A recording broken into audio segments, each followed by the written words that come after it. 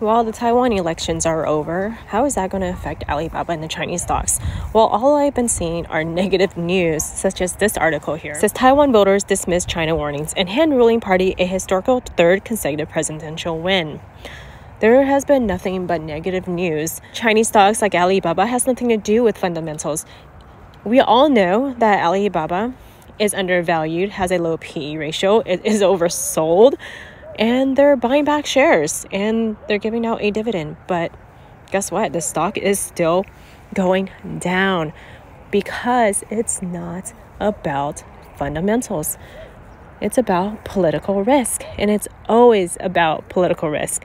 I got into Alibaba thinking that we would bounce, and I was very wrong. Wrong for 3 years. Is this going to be another bearish year? 4 years in a row? Look at this 4-year weekly charts. Ever since I hit 319 back in 2021, it has been nothing but pain. Trading sideways. A lot of people lost calls, including myself. I lost a lot of money. A lot. I wish I have never got into these Chinese stocks. Just imagine if we put our money into any of the US tech stocks. Amazon, Google, Nvidia, Netflix, we would actually be up this year and last year, and we would not be stressing over how much lower is Alibaba gonna go. Many of us just want to break even. I don't know what it's gonna take because it sells off if the US market sells off. It sells off when the Hong Kong market sells off. And of course, it doesn't go up when the market is going up.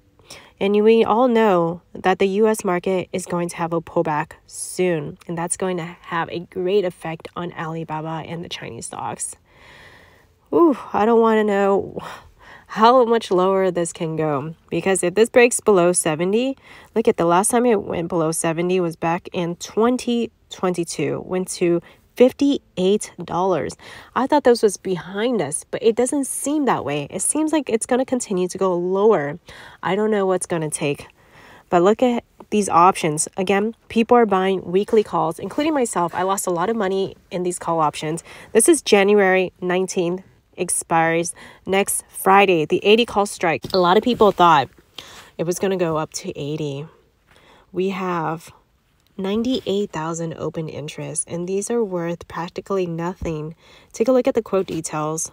These were once over $5 just in October, and now they're worth 7 to 8 cents.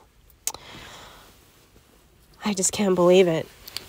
I remember when I first got into Alibaba, there were fines and crackdowns, and I thought it was going to go away, but it never does with these Chinese stocks. So just be very cautious if you're buying calls, especially weekly calls. And even if you bought leaps, they're down quite a bit as well. So it doesn't even matter unless you buy shares and just hold on, and hopefully in 10 years or so it'll be above $80, because right now nothing is helping Alibaba.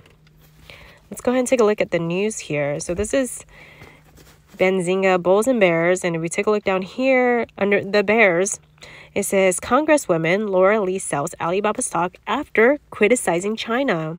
Everyone seems to be selling Alibaba.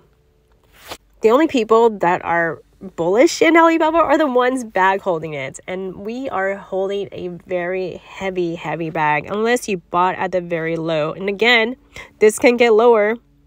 Just because a stock is oversold doesn't mean it can't continue to become oversold.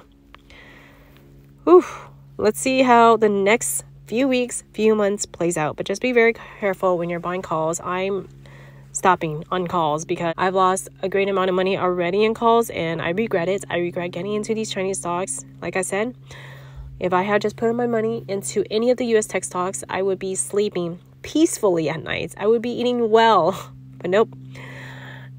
I'm not sleeping at all. I'm not eating well. I have a lot of anxiety just being in these stocks. And it's hard to get out of it because you're just hoping that it will go up. Hoping that one day, 1 week, it'll go up to 100, above 120. Let me know in the comments, are you buying more Alibaba shares or did you already get rid of this junk? And thanks for watching.